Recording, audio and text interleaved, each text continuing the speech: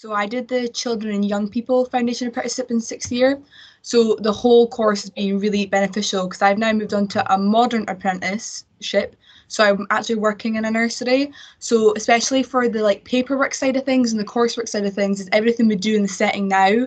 So it's been great as I've come in as a member of staff into the nursery. I'm like already familiar with what we were kind of doing, and it's been great. Like I was even actually talking about it yesterday in a staff meeting. We were talking about like our planning at the moment and kind of like all of our theories that we're putting along with it.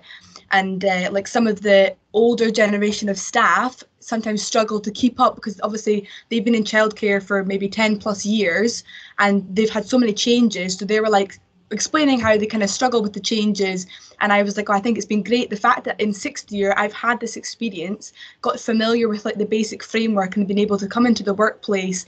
I already had that knowledge with me, which has been great. And then I finished my modern apprenticeship in now 6 days, not like I'm counting to the holidays, and then I'll be going to uni afterwards in September. So I did get accepted into uni and they thought it was amazing. Thanks, Mary.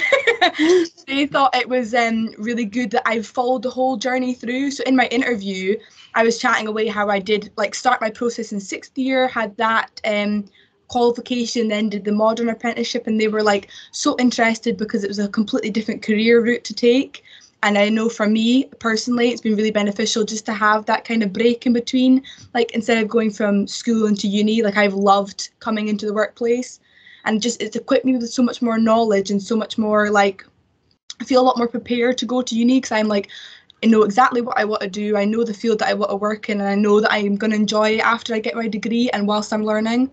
So for me, it's been like the best thing I could have done. Definitely.